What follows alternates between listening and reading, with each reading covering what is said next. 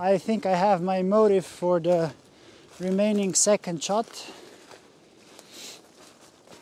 It immediately caught my attention because of its smooth lines and the angle of the light that's currently falling on this one.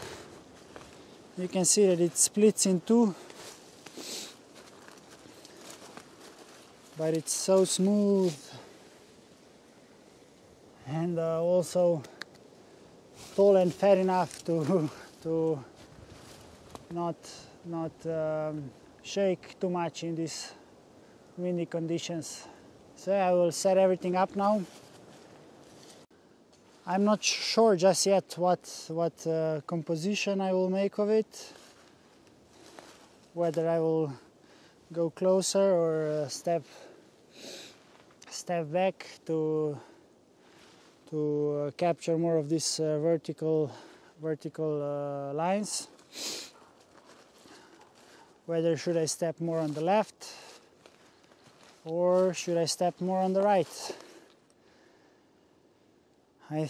For me, this angle is more interesting. Let me know what you think. What kind of composition would you go for? Vertical, landscape, close up, wide angle?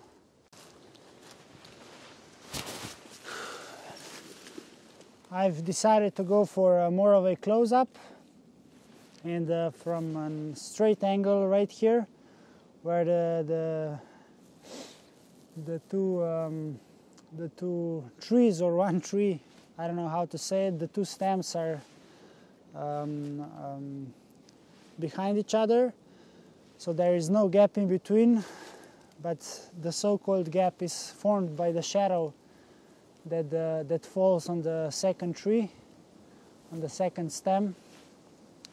As you can see, the light is constantly changing. I will set my camera up now.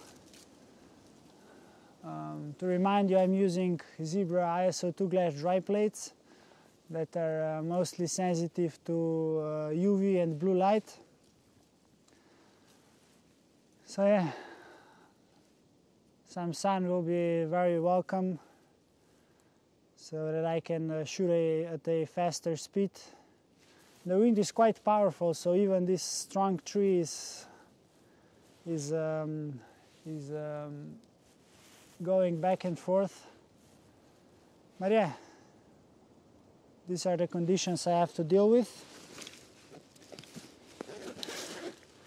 I will probably fast forward now to set everything up, and then when I have my composition ready, I will show you what I'm talking about.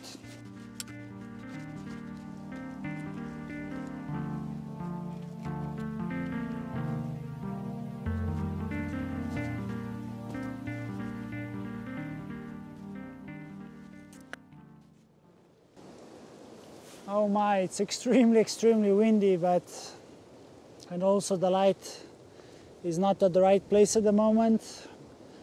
Because we are in winter time, the sun is going down quite fast, and right now there is one tree covering the first part of the tree right here. Alright, I've set everything up for my second shot. My poor camera died in the meantime because it's really cold. So yeah, the battery is draining like crazy. Let me go under the dark cloth to show you the composition I ended up with. Right now the light is still quite good. Like I said, I compose my image in a way that the first stem is covering the second one, and that there is this beautiful shade in between them. This way it's not right away obvious that these two trees are coming out of the same stem. But yeah, this shade here, if you look closer, you quite soon realize that, oh yeah, this seam here is where the two stems split. Let me take my Zebra dual plate holder out. Alright, got it. I will have to stop filming now so I can insert the holder, and then we're gonna discuss further. Okay, the holder is in. Currently the tree is not well lit. Like I said, the sun is going down very fast, so it's passing by the trees and they are throwing shade on this tree right here, so it's just a matter of a few seconds which I need to wait, and the light will be right back. I've also just metered my exposure time, which is 1/4 of a second at f5.6. Right now it's 12:30. And it's a completely bright and sunny day. So the amount of UV right now is the biggest, but the UV levels in the winter time here in Slovenia are very low anyway. So I've metered this scene right here for ISO 2. And when it comes to selecting the right exposure time with Zebra dry plates, I warmly invite you to check out my brand new Zebra dry plate site, where you can also find user manual. And in the user manual I've put together an exposure guide for each month from January to December, and yeah, you can check the charts there. It's based on like a calculation. You'll be calculating the right exposure time depending of the time of the day, light conditions, time of the month, and so on. So you can get a pretty good idea of what the correct exposure should be in the given moment.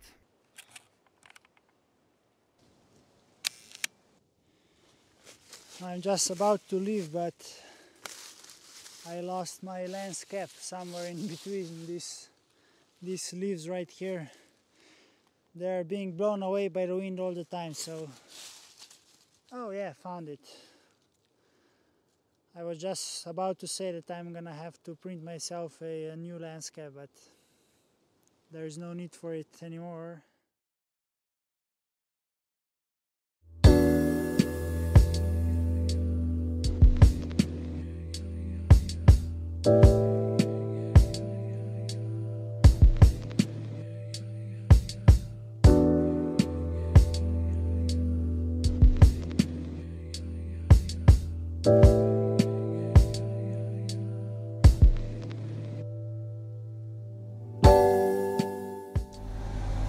Alright, this is the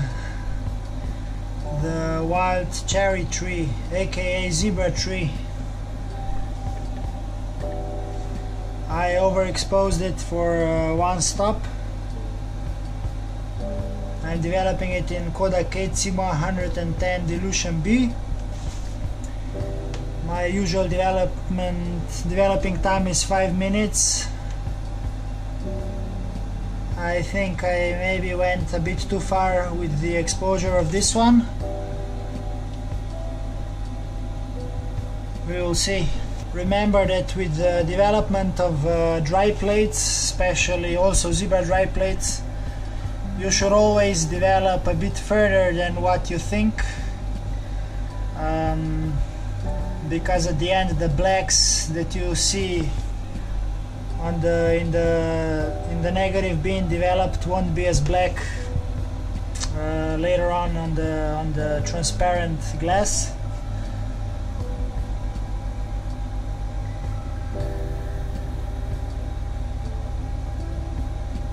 It's not looking too bad, to be honest with you. The cherry tree definitely stands out, which is which was my main goal in the first place.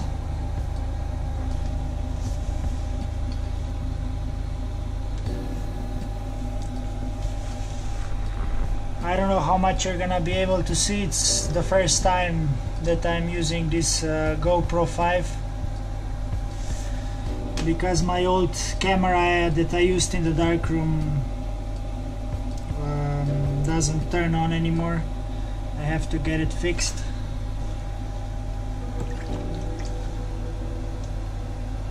Yeah, I think it's gonna be slowly enough. I think I'm gonna finish developing at around 2 minutes. Yeah, I think this plate has enough.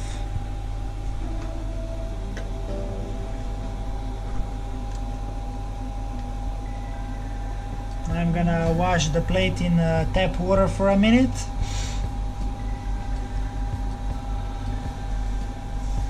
You should always agitate very gently because the emulsion is very fragile, especially with some holders that you might be using. The edges of the plate could get damaged, and that is a weakness, like a weak spot when you start developing. Usually the emulsion starts to live there, and then if you agitate too vigorously, it will just start peeling and peeling off there.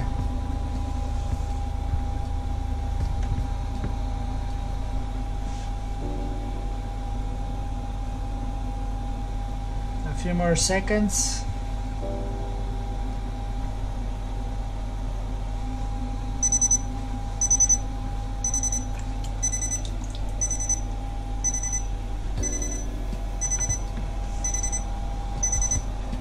And now I started fixing the image, which is gonna be 5 minutes with constant gentle agitation.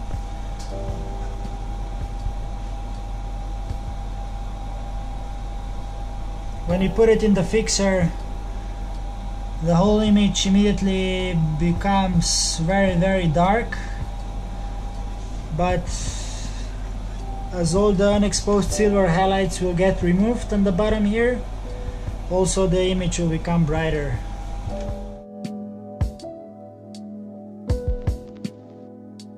I hope that my second shot will develop just as nicely, because I would really like to have both of these images perfectly done.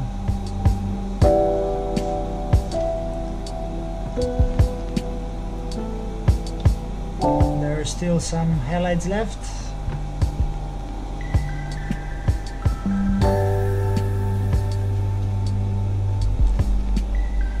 With some fixers the fixing procedure may take longer,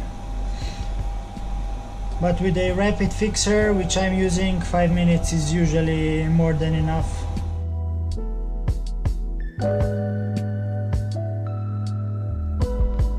Yeah, you can see the marbling or the stripes on the tree.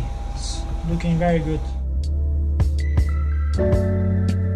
This plate is pretty much fixed already, but you should always proceed with the fixing for a few more minutes, just to be sure that everything is removed.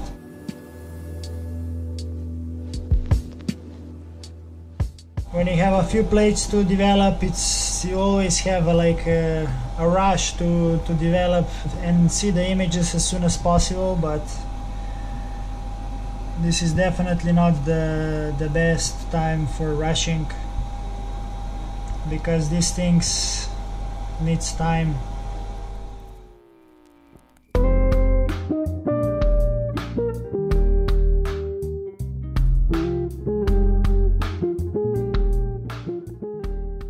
I think that I will stop fixing this plate at 4 minutes. It's gonna be plenty.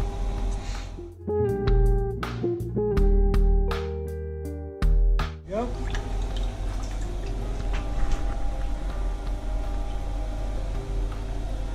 And now I will slide the plate in my final wash, which is simply tap water. I usually change the water a couple of times just to get all the fixer out, because I don't really want to end up with fixer stains.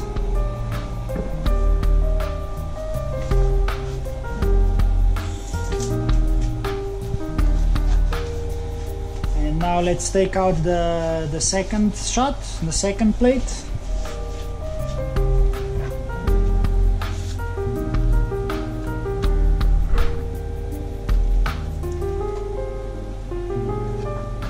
Like you see, the use of zebra holder is very easy, pretty much as simple as it gets.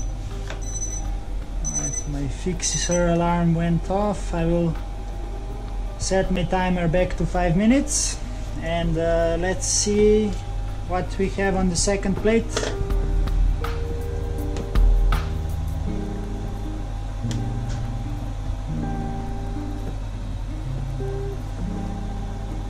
With a correctly exposed plate, the negatives should start appearing about 20 to 30 seconds into development.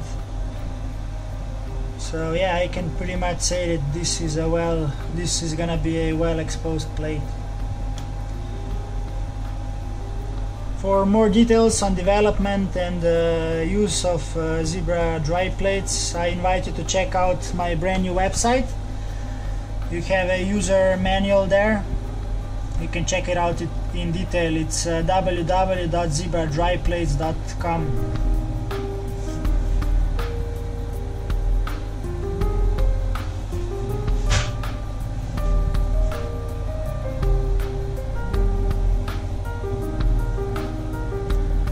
There was really a lot of contrast on this image because the tree was lit by sun and the shadows were very strong.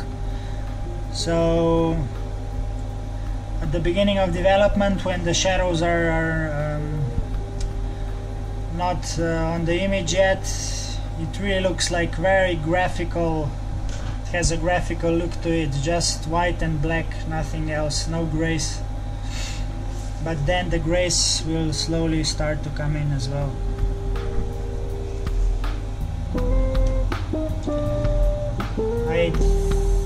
I'm happy to say that I believe I have another very beautiful and nice image here.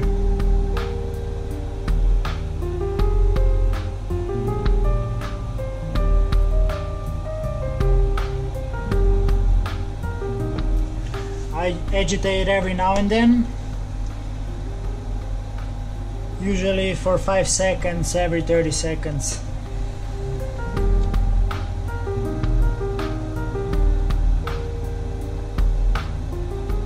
Both of these plates were metered for ISO 2.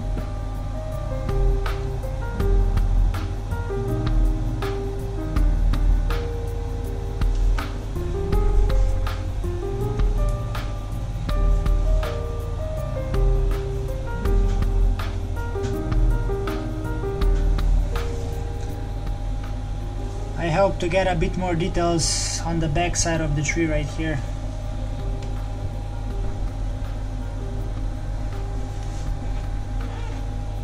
I think they will start coming in the next half minute or so.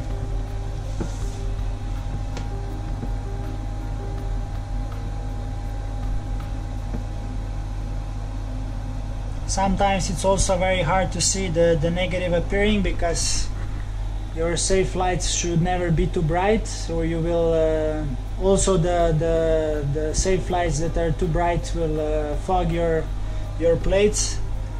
So you should always check your safe lights and the brightness. If it's too high, if it's fogging your plate, you should lower it down. I will develop this one for 5 minutes.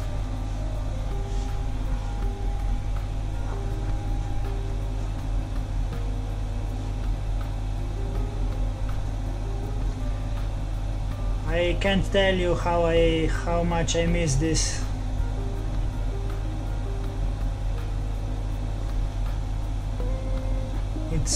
I enjoy and I love making plates, but I love developing them even more. It's magic right there.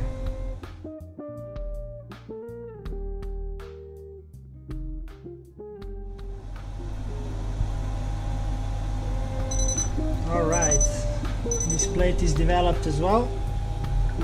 So we repeat the same as we did for the first plate. Wash, fix, and final wash.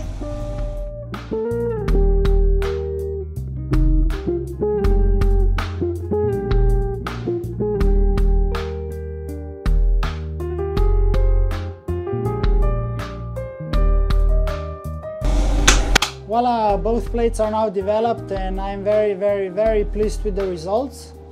As you can see, they are very different in terms of the light that was present in the scene.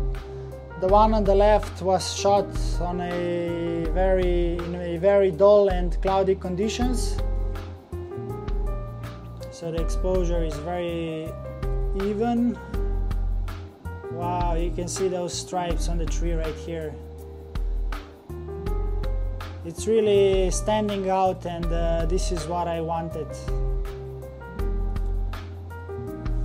And then we have the second one, the tree that separates into two parts, which was, let me just move this one behind on the side a bit, which was done on a full sunlight. So you can see immediately the contrast is much higher on the ground here and also on the tree itself.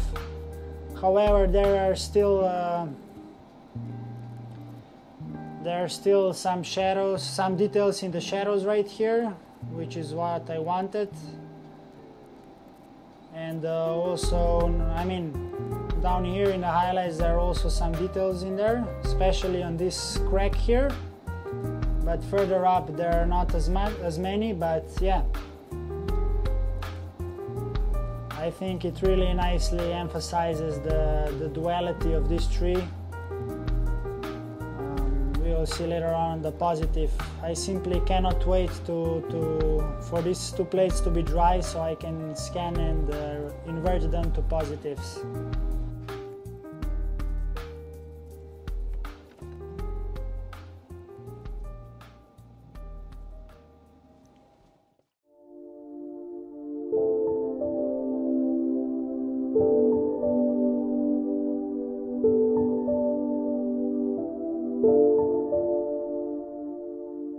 Let's first take a look at our first image, the wild cherry tree.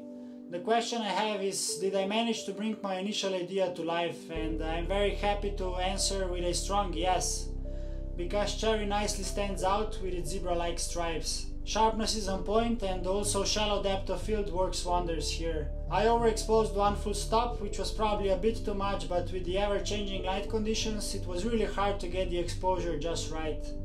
Anyway, I compensated for the overexposure by underdevelopment, and I'm very happy with the results I got.